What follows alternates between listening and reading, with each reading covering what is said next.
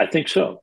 I think cheap natural gas will hinder the development of nuclear. It has for the last dozen years, Right. actually 15 years now, Yeah. Yeah. since 2007, when gas prices tanked during the global financial crisis, Right. or maybe that was the summer 2008. Sometimes my history is a little bit Yeah. off. I think it was 8, but yeah, go ahead. Yeah. Okay. So gas prices are cheap, and they definitely have impacted nuclear, and they will impact nuclear as long as they're cheap and there's no price on carbon. Right. However, I am skeptical about the fact that they about the predictions of them remaining cheap. Yeah. Partly because I remember being very interested in natural gas prices in the 1990s, watching gas prices from 91 to 96 drop from $4 a million BTU down to about $1.50.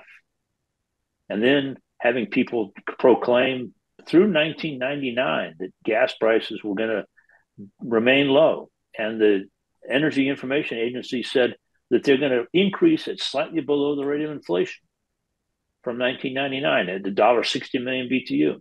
Right. What were they in 2008 when they crashed? Over Yeah. $12 a million BTU Yeah, that was for what I was going to say. I knew it electricity was over. generators, It which was buy over in 10. bulk. I knew it was over $10, and that's the worry. But $12 was the electric generation price. Other people were paying as much as $15 a million BTU for wholesale prices. right.